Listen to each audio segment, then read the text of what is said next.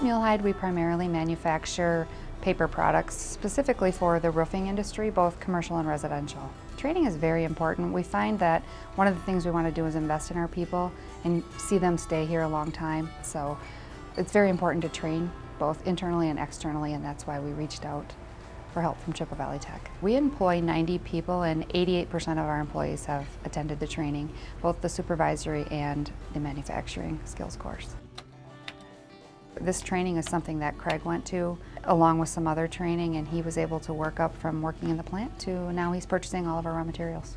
It was very convenient for us. The classes came right here to Cornell.